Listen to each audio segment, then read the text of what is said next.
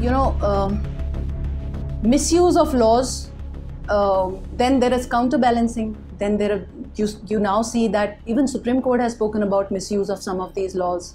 There have been now for at least 3-4 decades.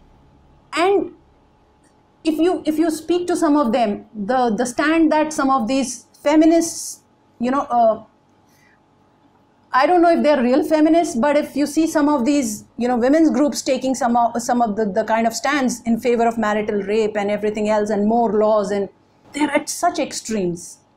We need to stop living on the extremes. We can't, we are not meant to exist separately. And I feel that more of these laws are somewhere going to destroy the institution of marriage.